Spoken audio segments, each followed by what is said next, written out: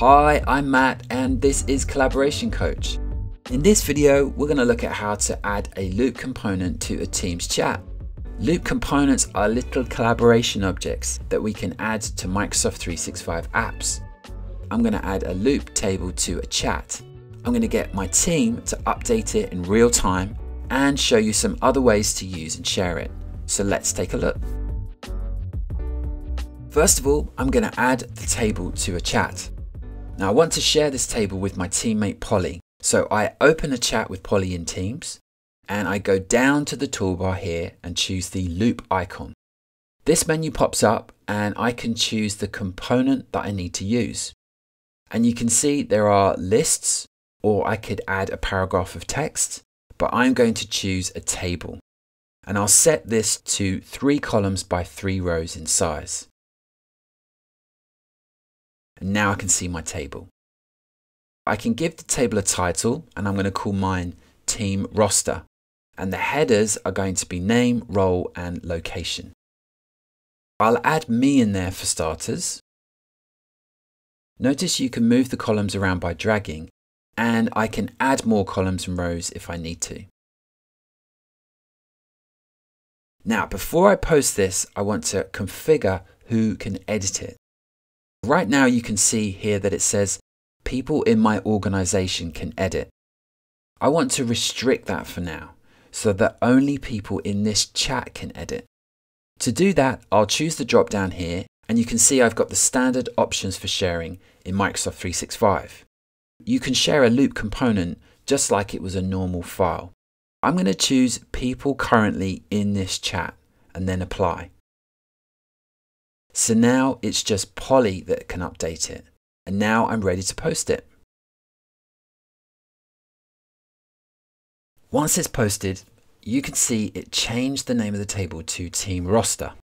It also shows me who has access to the table. For now, that's just me and Polly. I can copy a link to the table to my clipboard with this button. Now the table can be seen by Polly and she can update it. She adds a couple of lines to the table, and as she does, I can see her presence and where she's making the changes to the table. So Polly and I are planning a webinar together.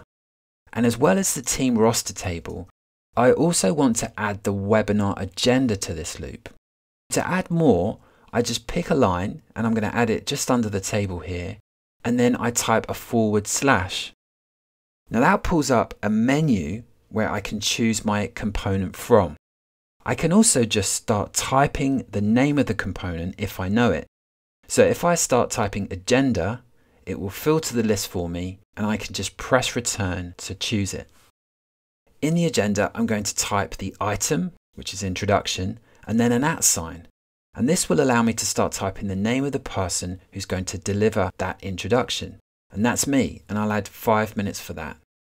Now, whenever you @mention someone and choose them, that activates the text or the name. So you can roll over and you'll see a little card so you can tell who they are. The next item is demo, which will be presented by Polly for 10 minutes.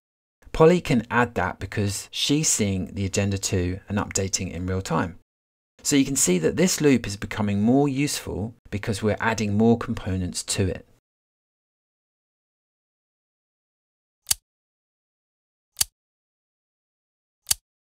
This loop can also be viewed as a page in a browser. This gives you a little bit more space to work in and some more sharing options.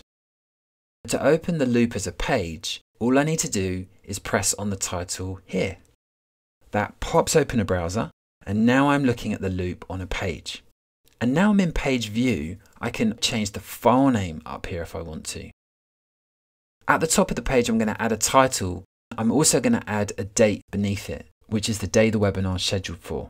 And I do that in the same way as I did when I was in Teams. And if I switch back to Teams, you can see that all the updates have been synced. When I'm in page view, I can share it. If I press the share button up here, I get the standard page sharing options. I can create a link for individuals or groups,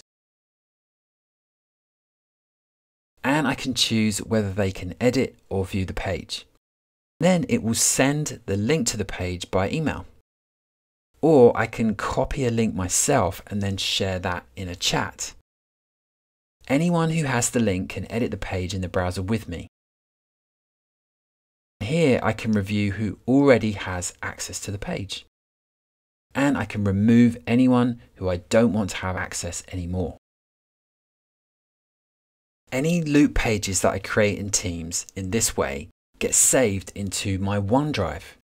They show up in the Microsoft Teams chat files folder. And from here I can open them up and manage them just like a normal file. They will also show up on the Office.com homepage under the Quick Access section here. Okay, so that's how you can use Loop components to build interactive pages and share them with your team. I hope that's useful, and if you like the video, then please like it and subscribe to the channel. Thanks for watching, and I'll see you next time.